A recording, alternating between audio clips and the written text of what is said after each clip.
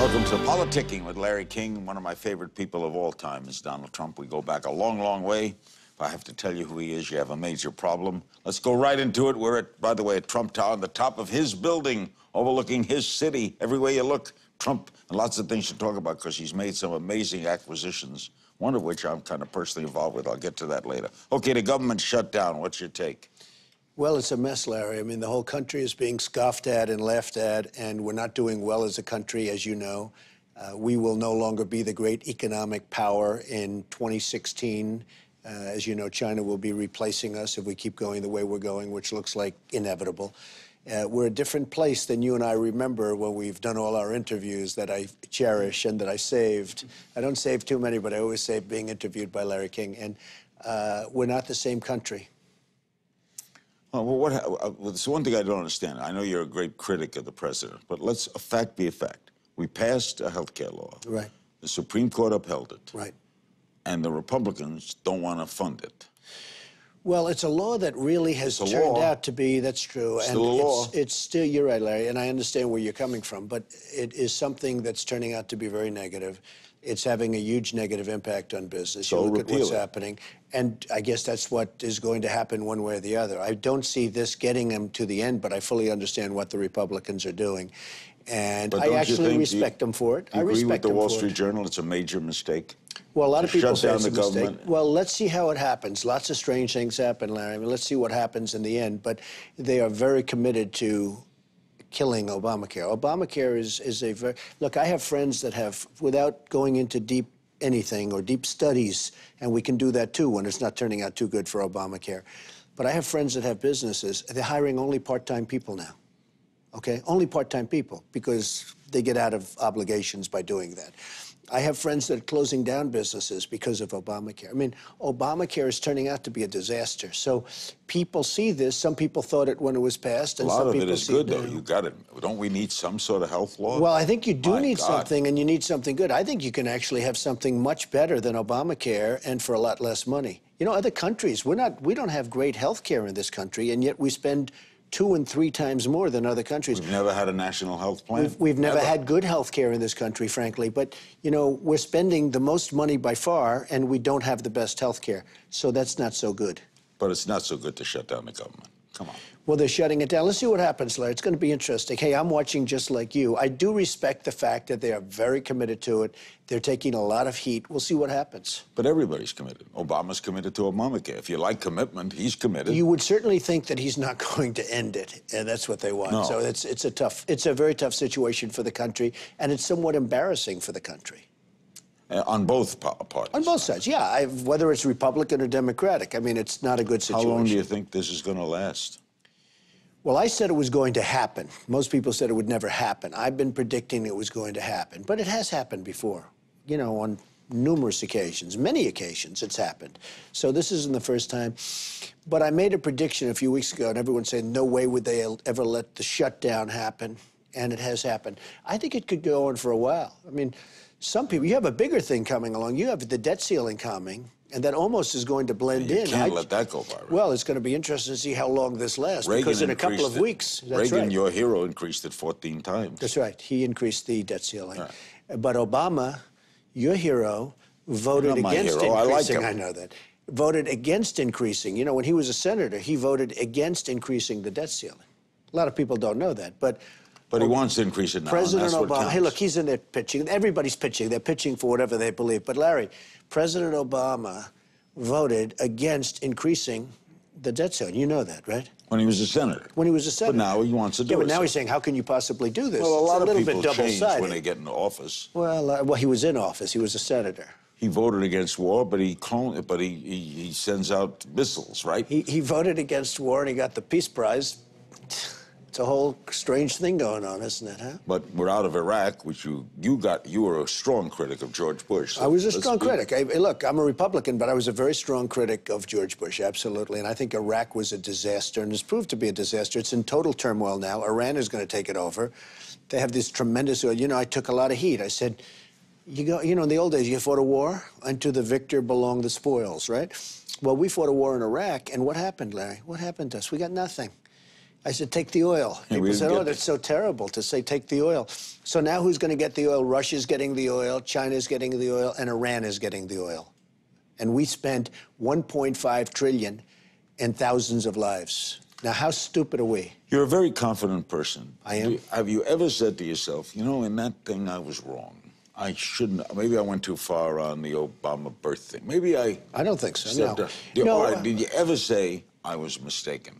Well, I don't like to say that. I do like to learn. You know, you always, look, everybody makes mistakes. You have to learn from your mistake. If you don't learn from your mistake, then you're a stupid person. But I do like learning from things that maybe I would have done a different way.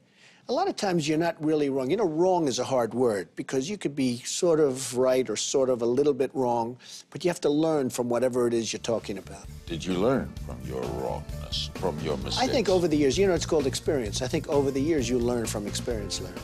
I'm talking with the one and only Donald Trump, and we'll be right back. Now,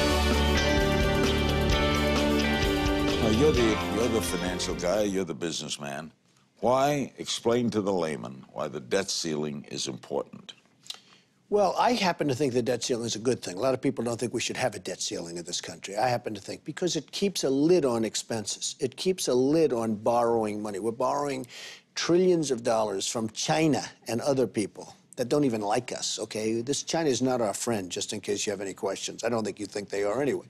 But look, they're hardened people, leaders that are not looking to do good for us. They're looking to do good for themselves, and that's okay, for their country or for themselves. I'm not sure which one, probably a little bit of both. But China and other countries and lots of other people, we have a tremendous debt. We're at $17 trillion, a number that was unthinkable. You do have a debt ceiling because they don't want to go above a certain amount. Now, the thing should have been looked at, in all fairness, during the Bush administration and certainly during the Obama administration because it's gone through the roof. And I am a fan of the debt ceiling. I think you do want to keep a lid on it, but they've totally lost control, Larry, totally lost control. So what should they do? Well, they have to cut expenses. I mean, you have to cut expenses and you have to run things more efficiently. We're not running efficiently as a country. The problem you have is you have, on expenses, you may like expenses on the military, and he may like expenses on social... But that's what leadership is all about. The leader, the president, has to get everybody into a room and let's work it out. There's no talk. They all hate each other. You know, Larry, these are people that really hate each other. When did that happen? When we were kids, they didn't... Well, you know, they keep talking about Tip O'Neill, who I thought was a great guy, by the way, and Ronald Reagan, who I thought was one of the greats. They were great friends. But they got along. They would sit down like you and I, and they had different philosophies, but they would go into a room and sometimes in 10 minutes come out with a solution. Oh, what led to this antipathy? Well, you have different personalities. You think it's part racial? Personally, I don't think so, but a lot of people do. A lot of people think it's racial, and it could very well be. I don't think so. I think that the president has to, look, he is the ultimate leader in the group, and he's got to get people into the room. You know, when he played golf with Speaker Boehner, I thought that was a great thing. People said, oh, they wanted me to say it was negative. I said, it's positive. They should play all the time. They don't get along, and they don't have, and maybe they get along. They don't have that rapport that you're talking about with Tip O'Neill and Reagan. And somehow, if they don't, you know, you have a big thing coming up very soon, and that's going to be the debt ceiling, and that's bigger than this. And what are they going to do? They can't work this out. What's going to happen in a few weeks from now? So the country is being run by people that don't like each other, that don't respect each other. And if one says 2 and 2 is 4, somebody else is going to say it's really not. In your dealings in life, you've had to deal with people you didn't like, right? Yes. You have to sign off on agreements. You have to get along. I made many deals with people I don't like, and you try and figure the people out. You study the people. You learn. You do what you have to do. You get something done, and ultimately you want to make the right deal, the good deal. Now, in the case of the two of them, in particular the two of them, because you also have a thing called the Senate, but they seem to be flagging along. But in the case of these two, you know, we really have to have somebody that wants for the good of the country. Now, someone to rise above this? You would certainly think they would both want. Well, ultimately, it's not just the deal. It's for the good of the country. Do you see any figure on the horizon who can rise above this? Any great figure? Any great political figure? Yeah. You see any? It's a little bit soon to say, and in terms of 2016, it's going to be very interesting. It's probably going to be somebody that you're not even thinking about You may right not now. even know him now. You right? may not have even heard Could it the be name. Trump? You know, so many people ask me that question, and so many people want me to do it. But we'll Why see have what you happens. avoided? You've hinted once. We were very close. You Yeah. were on our show. No, I was thinking I thought about you were it. going to announce. Oh, one really? day. I was thinking about it. Larry, I have a great business. I love doing it. It's my passion. It's my pride. Look at buildings like this. I mean, I do it really well. Nobody does it better. I just bought Doral in Miami We're going to recently. talk about that. It's going to be fantastic. Oh, really? I emceed the opening of Doral. Well, it's 800 acres in Miami and, Beautiful and golf the course. old post office on Pennsylvania I'll talk Avenue, about that which we're too, building. So many different things we're doing. They're so excited. The Apprentice continues to be great. So you don't want to run for it? Well, I'd rather not, but I also want this country to be great again. And this country is not, it's going the wrong direction. So why not run? I'll tell you something. I'll see what Honestly, happens. You've had all these business successes. What more do you need? I understand that. I'll are you see gonna what conquer? happens. First of all, you have an election coming up in 2014, which we'll see. And I'm going to help some people that are good people. Both parties? Probably not, to be honest. I have a pretty conservative view on things, and probably not. But I'll be helping some people, and we'll see after 2014, and I'll make a decision. By the way, what do you make of the mayoral race? Well, it's interesting. I like Michael Bloomberg very much. He's a friend of mine. I think he's been a very, very excellent mayor. I think we're lucky to have had him. And it's going to be interesting, the race. I think it's going to be a little bit closer than people think. But look, they're both out there doing their thing. Are you going to support the Republican? Yeah, I always support the Republicans. You've said one of the most important requirements for a successful negotiation is respect for the other side. Right. You see that changing? Well, they don't respect each other. And maybe even worse, they don't like each other. And I'm not just talking about the two. I'm talking about almost everybody. You see the Democrats get on and say things about Republicans like they've never said before. And you see the Republicans, likewise. It's a mess. And that's really where leadership comes in, Larry. You got to get them together. What do you make of Senator Cruz of Texas? Well, he did something that was very predictable in terms of the outcome. Because at 12 o'clock the following day, the gavel goes down and get off the stage, and now we'll get down to our business and do whatever we have to do. So a lot of people think that it was not a good thing for the Republicans, but possibly a good thing for him. He got a lot of publicity. People that never heard of him know who he is. He's going to split the party, hasn't he? I mean, he's got McCain Well, there are criticizing him. Yeah, there are a lot of people. Look, the problems the Republicans have in terms of winning this battle, Larry, in my opinion, they're split. If they were all unified, and if they were saying, we are going out and we're staying out and 100%, and you had that great, unity, they could actually win. But it's the Tea Party saying my way or the highway. I'm just saying, if everybody had the Tea Party... my way or the highway. I understand that, but if everybody was unified, like Senator McCain came out the other day and said, we can't win. We can't win. That's a terrible expression, but he said we can't win. I supported him. But he said, I supported him when he ran, but he said we can't win. Meaning the Republicans can't win. That's a hell of a statement to make. And it's not exactly good for your side, and it's very good. It emboldens the other side. So that was a very tough But it was his statement. honest opinion. I say this. If the Republicans stuck together, which they're absolutely not doing, they could actually win. But they can't win with half of them saying we shouldn't be doing this. The half of them doesn't agree with the other half. They don't agree. What do you want them to do? In order to get victory, you have to be unified. And they're not unified. We'll have more with my friend Donald Trump. We'll talk about some of his business items. He mentioned a few. We'll get to them later. Some more political things on Politicking with Larry King. We're at Trump Tower in New York. Don't go away.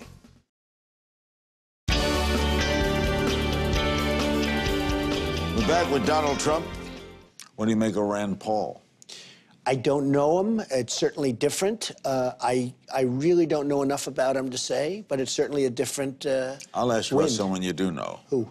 Chris Christie. Right. What do you make of him? I like him. I mean, he's been a friend of mine for a long time. You don't know he's going to win.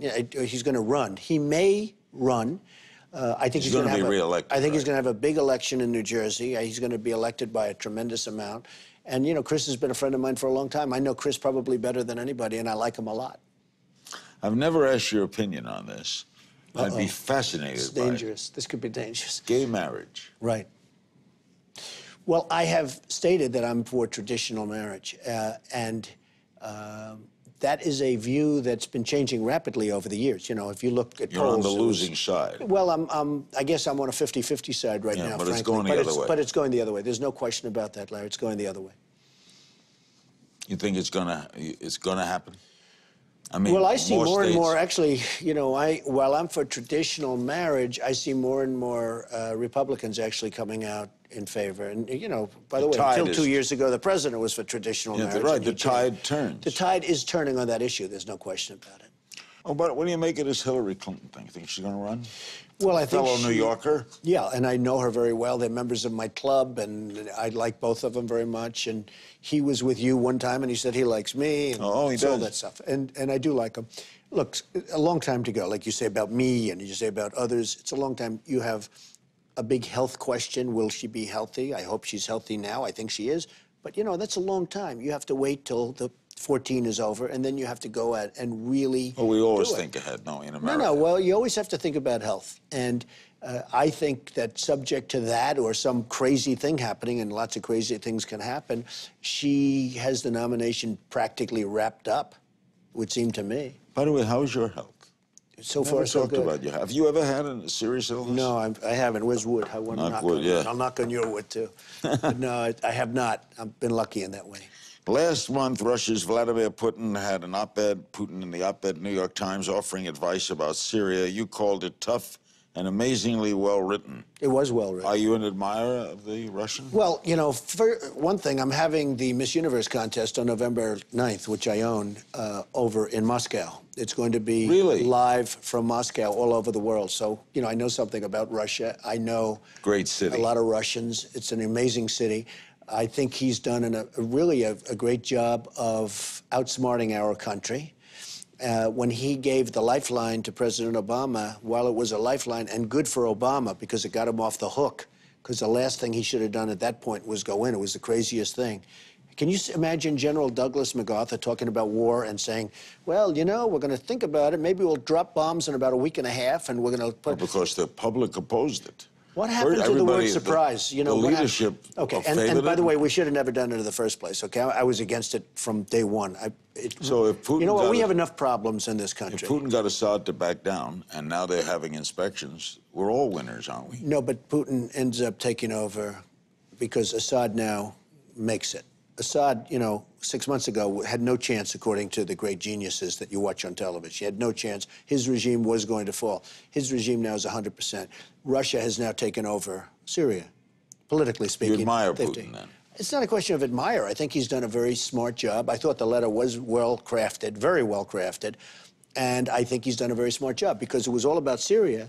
And while he got President Obama off the hook, by getting him off the hook, he took over Syria, and Assad survives. Do you agree with that? Well, obviously, but I think if all's well, it ends well. Well, it depends on what you want. If you wanted killing people anymore. If you wanted to take over Syria, which some people thought, you know, we should have for some reason, I'm not sure that I agree with them. But if you believe that, then it was a total disaster because we lost Syria. If you didn't want to take over Syria, then the result you should be happy with. Yes, but then what are we doing involved in the first place, in a sense? Okay, you know, we've been involved for a long time trying to do that. And then, of course, then he used the weapons and they were horrible. Or somebody used the weapons, probably him, in all fairness. When you say the public, the American public, is tired of war. Totally tired of war. We should, hey, look, you know better than anybody. I was against this Iraqi war. It's a disaster what's gone over there. And those people are living worse than they've ever lived before. And you're going to have guys taking over who make Saddam Hussein look like a nice person, okay? So, you know, and the one that will win will be the one that hates this country, our country, the most. So what have we done with all of the money and all of the lives? We've done nothing. We've got nothing from that except grief. Do you like Obama talking to the new man in Iran? I think it's great that he talks to him. I don't think he should be as effusive that he's so happy that they're talking, you know, because when he talked, it was like, oh, he talked to me, he talked to me. You know, he's the president of the United States. I think it's great that he talks to him, though. I think that we should be talking to people. I think we should have spoken to the last guy. I mean, you know what? It's not weakness. You can talk and not be weak. They were afraid, oh, they'll talk. Well, you're the old-time talker, right? You know more about this subject. But I think it's great that they talk, and that's a positive, not a negative. Are you an optimist, generally? Yes, I'm an You are? optimist. I think so. I'm a guarded optimist because I know how vicious the world can be. Okay, Bernanke, who's going to be? They knocked out the guy from Harvard. Right. He's gone. Well, they think Janet Yellen will be, and Do you like her? I know nothing about her other than she wants to keep interest rates low. I really know nothing about her, but she's a big believer in low interest rates, at least during a bad economy, which is what we have. Does it matter who chairs the Fed? Yes, I think it does, because they set an interest rate policy, and unless their board goes against them, which is unlikely, they set a policy that's very important. Interest rates are very important in terms of this country, so it does matter. I think the respect of the financial world, getting the right person, I think it's a very important position.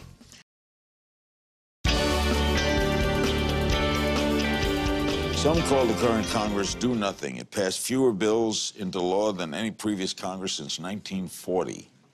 You agree with that? This is a weak Congress? Well, it's not a question of weak. It's a question that nobody gets along. They can't sit down in the same room with each other and agree to pass anything. So I don't know if I'd call that weak or stubborn or something wrong, but they did pass recently, not this, but last, they did pass Obamacare, which is one hell of a thing to pass. Okay. And not for the good. Reaction to Eliot Spitzer's defeat. Were you surprised at that? Well, I was a little, because his polls were so high at the beginning and he spent so much money. But he turned out to be a very strange guy. I mean, how a guy, he ran for governor, he was a disgrace. Bad governor? Oh, he was a very bad AG, because if you take a look at AIG, tens of billions of dollars was put into that company. Hank Greenberg. Because of Hank Greenberg being thrown out. And he shouldn't have been thrown out. And I'm not a friend of Hank Greenberg, but he was amazing at what he did. And he was thrown out of the company because of Eliot Spitzer. The government, I think the biggest single expenditure was AIG insurance. Okay, that was the single biggest expenditure. Had Hank Greenberg been allowed to stay, you wouldn't have had to give 10 cents to AIG, not 10 cents. Eliot Spitzer was a disaster as the AG, and he was obviously turned out to be a disaster as governor. What'd you make of the whole Anthony Weiner thing? Well, he's a pervert. There's no question about it. I mean, he's a pervert. I mean, I guess that's the correct word. Well, no, he really is. I mean, he's a sick person. Now, here's a guy that they caught him, and he goes, and the public sort of forgave enough that he was actually leading in a poll and close in other polls, right? And I couldn't believe it. And then he did it again. He did the whole thing again. The tweeting or whatever the hell he was doing. And I said, can you believe it? And then he went down like a rocket ship, okay? So, but he's a sick person. And a guy like, he'll always do it. And I can only give his wife a little bit of advice. Get out of there fast, because it's not going to change. You know, these perverts, when you're that way, it doesn't change. Try to speak up, Donald. A couple of other quick things before we leave. But I didn't like him much anyway. You bought the old post office in Yes. Washington, one of my favorite buildings. Right, You're it's one of the turning great it into buildings. a hotel? Yes, we're going to build a super luxury hotel.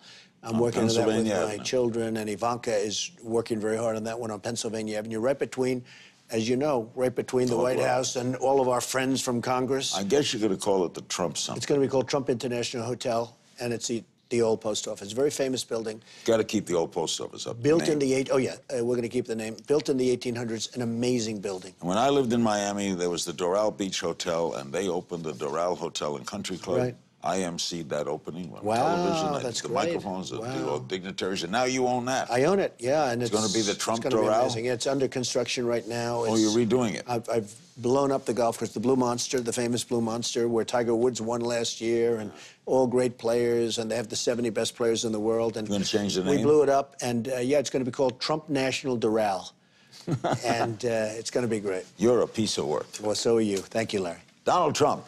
That's this edition of Politicking with Larry King. See you next time.